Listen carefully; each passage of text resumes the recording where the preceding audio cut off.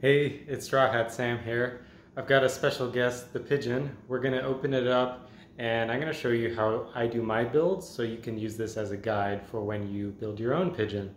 All right, without taking it apart yet, I put little rubber pads on the top for the battery mount for testing without the cage, because first you wanna test fly your Pigeon without having a valuable payload. Another thing to point out is the way I do the motor wires is first I do a roll of electrical tape, and then over the top of that I do some silicone self-sealing tape. And what this does is it makes a nice rubbery finish and it doesn't become delaminated. Also, I mounted my Immortal Ts on the rear, right near the DJI antennas. I haven't had any issues with that. But you may want to do that another way if you want. It just seems to be the most natural way to position it. Taking a closer look at the DJI antennas, these rear feet have little clips that the antenna seats into, and it's very sturdy. It doesn't even require an additional zip tie. Okay, I popped the lid off, and you can see the air unit is still attached to the main body via this cradle, this TPU cradle, just running over the top.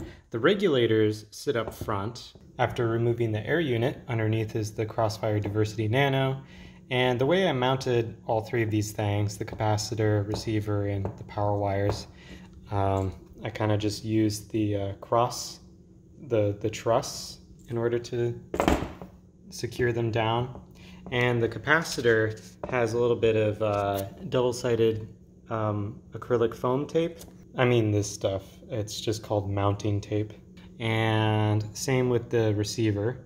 And then the power plug has a little bit of this silicone self-fusing tape around it in order to protect it from shorting against the sharp edges of the carbon fiber. Up front here, this lead, this is a JST PH 2.0 male, or actually female. And this is the 12 volt power source for the Naked Blackmagic. It's coming from this 12 volt regulator here. I forgot which is which. One of these is 9 volt, one of these is 12 volt.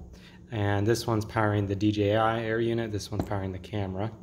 The zip ties here are going through these dedicated zip tie slots that I integrated into the frame. Okay, I removed the flight controller, getting to the good stuff here. The ESC, it's important to note how I soldered the cables.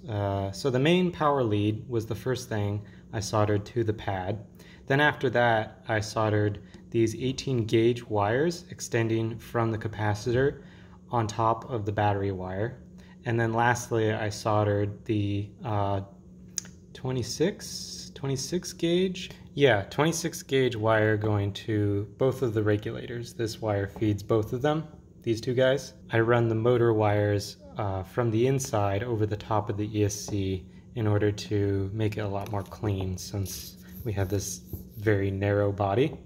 And with this particular ESC, the Aikon 55 amp, it's such a long ESC, although it fits, it just made more sense to run the outer wire along the outside of this standoff.